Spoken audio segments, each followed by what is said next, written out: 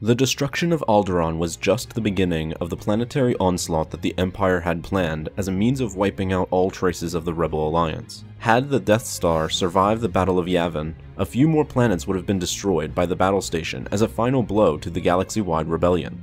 An older Luke Skywalker saw this outcome in a Force dream of his, where he witnessed an alternative reality where he never answered Leia's message from R2-D2 and instead remained on Tatooine for the rest of his life.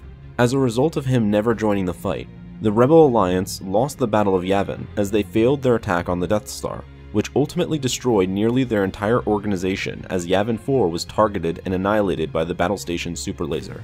But the Empire didn't stop there, as it went on to destroy 2 more planets, Mon Cala and Chandrila.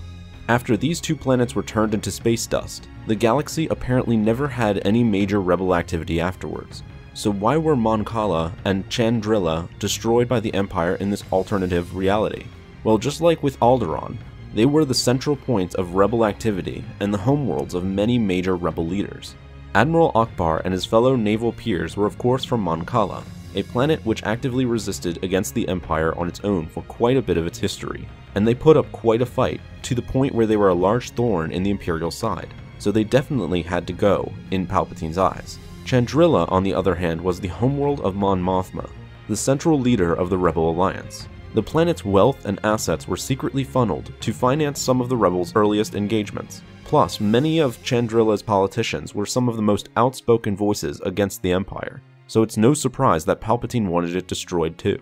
And as a bonus, Alderaan was also destroyed for being a hotbed of rebel activity, and for being the homeworld of Bail Organa and his many allies, who helped forge alliances among local rebel cells across the galaxy, which ultimately led to the creation of the Alliance to restore the Republic.